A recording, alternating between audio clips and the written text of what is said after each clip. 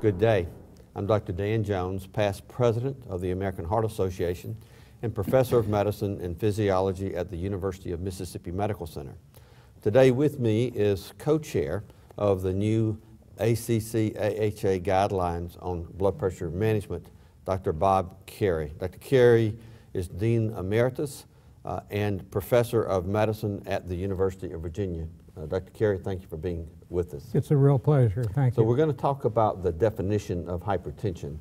And if I look at the guideline broadly, it seems to me that a new definition of hypertension may catch the attention of people and perhaps may be the most controversial part of the guidelines. Could you explain to the audience why the new definition of hypertension and why now?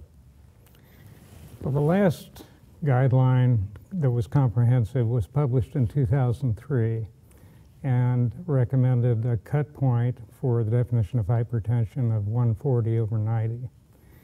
And since that time, we've had a lot of studies reported on the observation of the risk, cardiovascular risk of blood pressure below 140/90, and then clinical trials on lifestyle to help reverse that risk, and also drugs to help control the risk. And all of this information has led us to realize that people below the old cut point of 140/90 have substantial risk that's not being addressed appropriately. And so we made the decision to reduce the cut point for definition of stage 1 hypertension from 140/90 to 130/80. And we also made some additional changes. We eliminated the term pre-hypertension from the old guideline and substituted elevated blood pressure. And the reason we did that was to alert both patients and physicians that risk is not something that occurs in a blip, but it's something that occurs gradually and progressively over time, and that risk increases as blood pressure increases. And your actual risk, if you have a systolic blood pressure of 120, doubles if your systolic blood pressure rises to 130. So that is the reason that we made that decision. I think it's a good decision. It will alert particularly people to the need for a lifestyle modification at an early stage, and I think has the hope of preventing hypertension for a large segment of Americans. So one of the criticisms that you might anticipate regarding this change, this lowering of the threshold for the definition of high blood pressure, might be that the question, did the committee simply lean on one study, the SPRINT study, to lead them to decrease the number for the definition of high blood pressure? I can answer that very clearly. Absolutely not.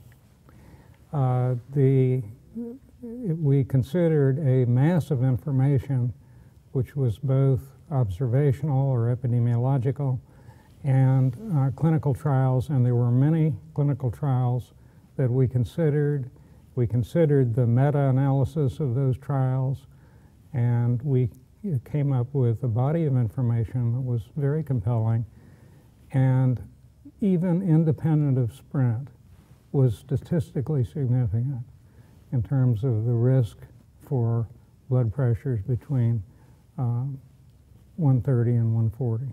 So you're saying for those who take the time to read the guidelines through, they will find ample evidence for the decision to lower the definition of high blood pressure? We tried to articulate the evidence as best we could.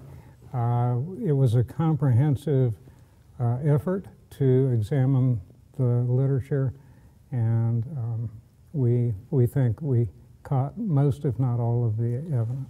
So what would you say to a frustrated clinician who might say to you, well, Dr. Carey, I've used this number so long, I've convinced all my patients this number was sent down from heaven, and that we shouldn't change this number, that this is their number that they've got to go for. What would you say to that clinician who is frustrated by the idea that they now will have to have another conversation with their patients about yet another number and explain it to them? Well, I would say to that physician that you have a great opportunity to recognize and deal with risk that we haven't dealt with before. And I think it's an exciting opportunity. It's an opportunity that will have an impact on a huge number of Americans. And what would you say to the 35-year-old young man who blood pressure on his last visit was 136 over 84, and his doctor smiled and said, "Your blood pressure is perfectly normal. Go on and live life and enjoy." And now he comes back for a visit and his doctor tells him, "Well, with that same number, you actually have high blood pressure." Well, yes, he has high blood pressure, for sure. But what I would say is that there needs to be an assessment of atherosclerotic cardiovascular disease risk at that point. This is a young individual, and it's very likely that this individual has a low risk for cardiovascular disease overall, and that his blood pressure is high. And in that case, we would opt for non-pharmacologic or lifestyle therapy. Bob, thank you so much for this conversation. I understand this part of the guidelines better, and I believe our audience will understand it better as well. Thank you so much. Thank you. Appreciate it.